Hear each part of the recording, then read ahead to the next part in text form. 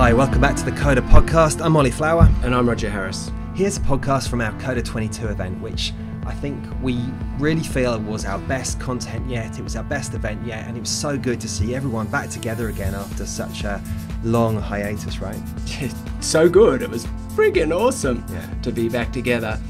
So much to be proud of. Agree. Maybe our best content ever. And how about having a Climate Active or Australian Government Climate Active certified carbon neutral event? That's a first. It was one hell of an achievement, that. Massive achievement. And there'll be lots more on the website that you can track down about how we did that.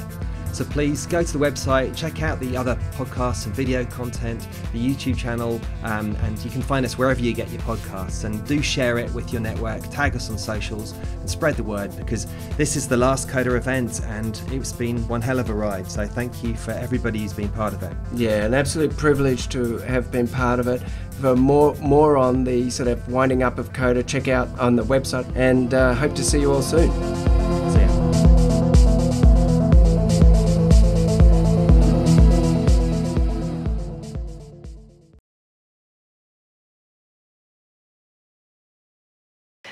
We are fortunate to have for our final speaker, Dr. Greg Kelly.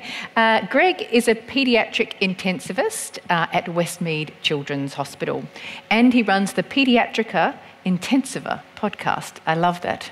It feels very, hopefully got the accent right there. He's interested in complexity, how things work, how they fail, and how to make them better. And he recently completed an MBA to make that impossible task a little easier. Fittingly, his talk today takes a novel view of individual patient care. PICU patients are kind of complex enough as it is without the context around them. So I'm really fascinated to hear what you've got to say, Greg. Thank you.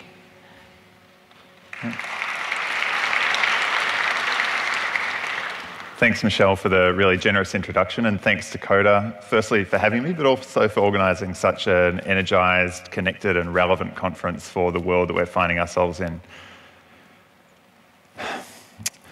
Before I go on, I'd like to acknowledge that we're meeting on the land of the Bunurong and the Wurundjeri Woiwurrung people of the Kulin Nation on the banks of Birrarung, the mighty Yarra River, the heart of Melbourne, and reiterate that it always was and always will be Aboriginal land. So I've spent about the better part of 10 years, or a bit more than 10 years actually, thinking about really complex, long-term PICU patients. I've gone down a lot of alleys to try and understand them better. We've only got 15 minutes in this talk, so it's going to be a bit of a whistle-stop tour, and I'll tell you where we're going to go. First, we're going to meet a little girl called Abby, who's lived in our ICU for almost 2 years. Then we're going to talk about how Abby represents a very important group of patients who are a tiny fraction of our admissions, but a huge proportion of our workload, and who are complex in such a way that none of us can possibly know what to do with them. How we responded to that and how that might change how you respond to your patients when you go home next week. And then we're going to look at some data and a spreadsheet. Now, you probably weren't expecting that, and I wasn't either when I started writing my talk, but despite all those alleys that I went down, it wasn't until I really started looking at our local data and turning it into information that I began to understand, and the teams at two of the biggest ICUs in Australia also began to understand the problems that we were seeing every day and what we could do about them. All right, so this photo was taken back in 2014 when I was a junior PICU consultant, and this is Abby, who I mentioned. She's 3.5. Very soon after the time of this photo, she was in a car with her mum, Tanya, and her siblings, Toby and James, and the car was T-boned, very severe accident, and they were all quite severely injured, Abby the most seriously. She suffered a C1-2 cervical spine fracture dislocation and a C2 cervical cord injury. She was intubated at the scene, airlifted to the trauma centre. Over the next couple of days, the extent of her injuries were established. Her C-spine was decompressed and stabilised, and she began to wake up. This is Tanya herself, quite severely injured as well, in a hospital bed which had been brought across to the PICU so that she could be with Abby as she woke up. Abby was moving her eyes, mouthing around the tube, but nothing below her head was moving.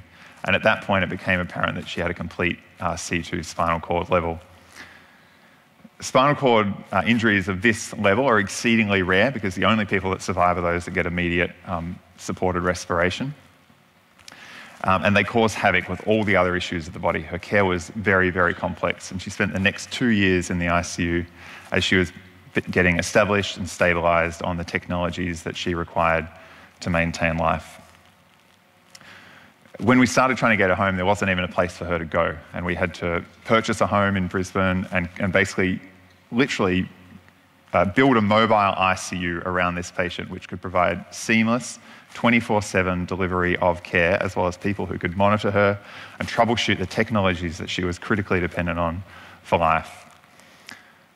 So Abby, sorry about that. Abby's now 12, and when I spoke to her and her mum Tanya last week, she is living at home with her family.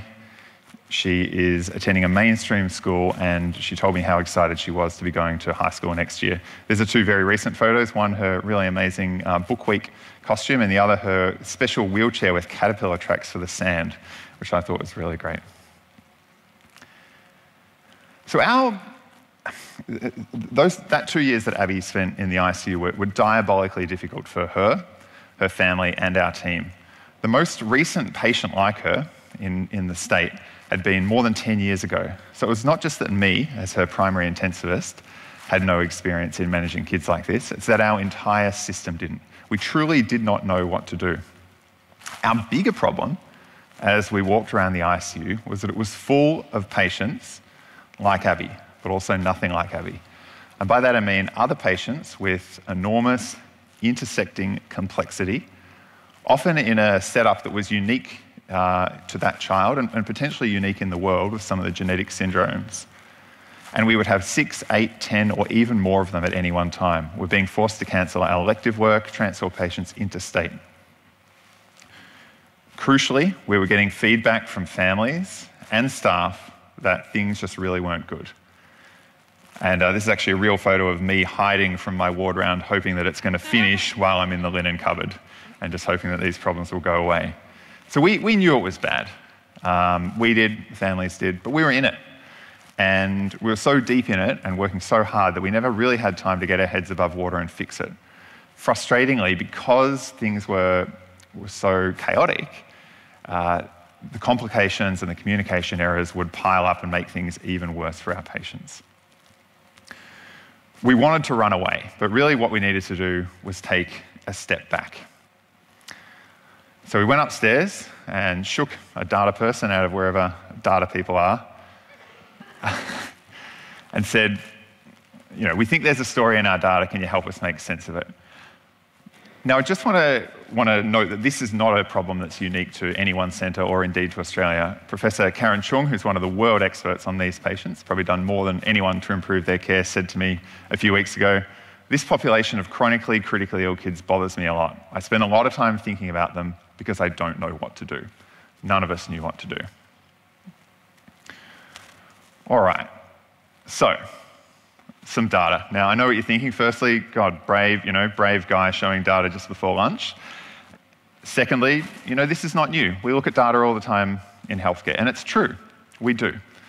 We collect and we scrutinise data, and we use it for registries, research, and those really boring monthly data meetings that we have where your eyes glaze over. But we have a curious oversight about using the data that we're collecting to apply to our everyday problems.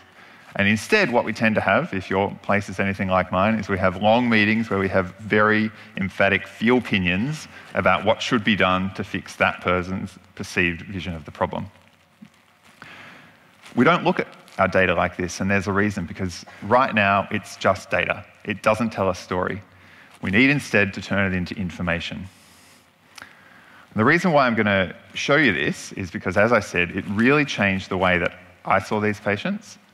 The teams at two of the biggest ICUs in the country saw the patients, and I'm going to actually show you quickly what we did rather than just tell you, because I want you to move away from this idea that you need to be an Excel wizard or have a machine learning degree in order to make sense of the data, turn the data that you have into information. All you need is Google and Excel. So here we go. I've anonymized this data and compressed some of the columns just to show what's relevant.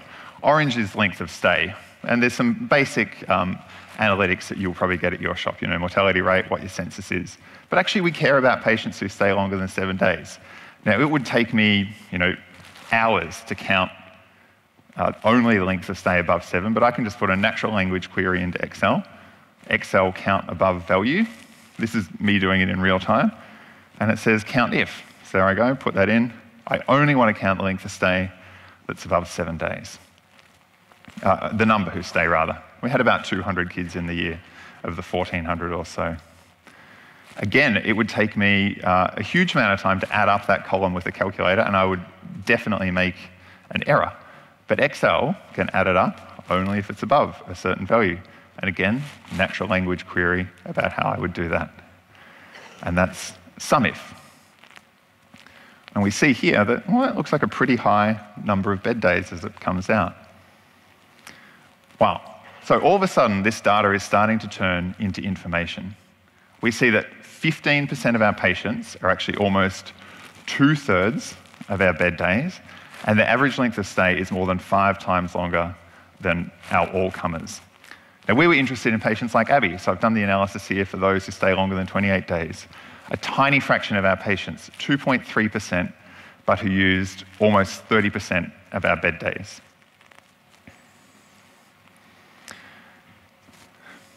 So these were the two revelations that I got from looking at that very simple data analysis. So when I walked out of the office after doing this analysis, the ICU looked completely different. I'm not going to say it was a full Matrix moment, but it was pretty close. Because straight away, I could see why the ICU was full of a small minority of patients. I knew that 85% of our patients came in and out within a week, but they were only 1/3 of our beds. There were hardly any of them. They were in and out so quickly I barely saw them. Whereas that small minority, the 15% that stayed longer than a week, were actually occupying 2/3 of our bed day. And there was also this crucial population, represented by Abby and other children like her, who stayed longer than 28 days, who were only 2% of our patients, but represented 28% of our work. So what happened is that data had become information. When we took this back to our team and to the families, we had answers to their questions and complaints.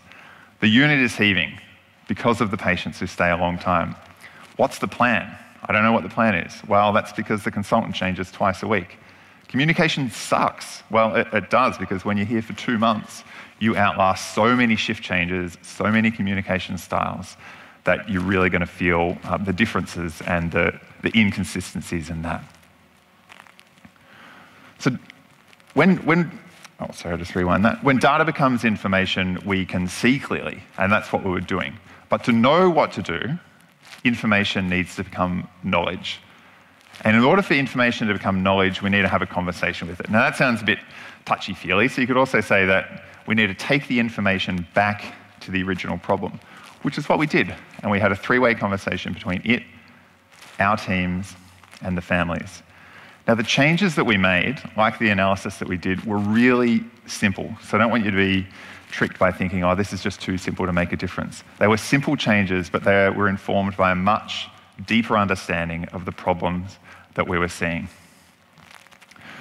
So the first thing we did was that we simply identified these patients as a separate group, and that made a huge difference. We could go, oh, that's a long stay patient.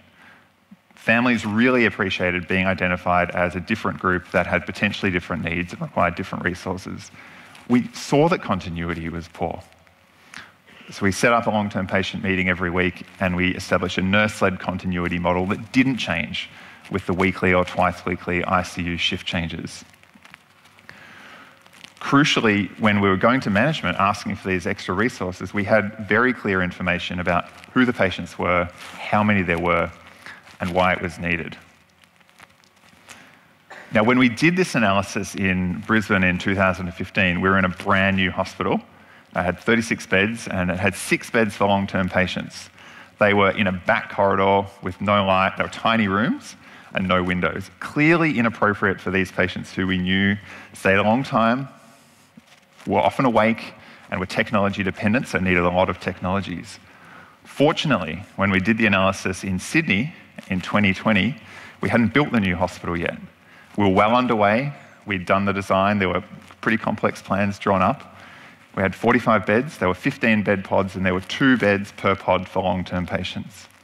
But again, with this new information at hand, we could instantly see that that was totally not suited to the numbers we were already seeing.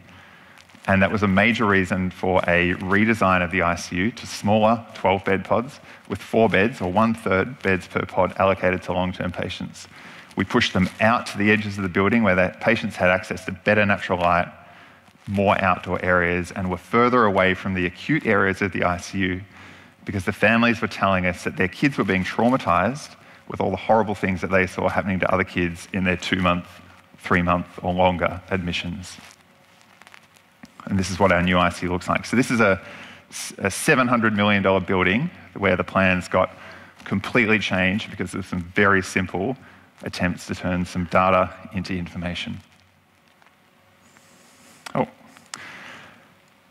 So, as I said, I've spent longer than 10 years thinking about these patients, worrying about them, and thinking about how we can do better. And I've arrived at a point where I have a few thoughts. The first is that, at best, all we have for these really complex patients are our educated guesses. They could be very educated guesses, but often no one on earth can truly know how all of these things are going to interact in this child with that technology that's supporting them, with that family and social situation at this time in history. Daniel talked about how a lot of his service is helping patients navigate the health system, and I think that's what we were doing here. We had context, connections, and resources, but the family had details about their child and their family that we could never know. And it was only in a respectful dialogue with them that we could move things forward. With respect to data and stories are powerful. They touch us. But we're inclined to dismiss them. We say it's anecdata. It's N of 1. Data's dry. It's not going to convince anyone. But if we can turn our data into information and then join that information with our stories, then we can tell a more accurate story about the pain that we're feeling, we and our patients are feeling, and we can tell a new and better story about how things might be different. Thank you.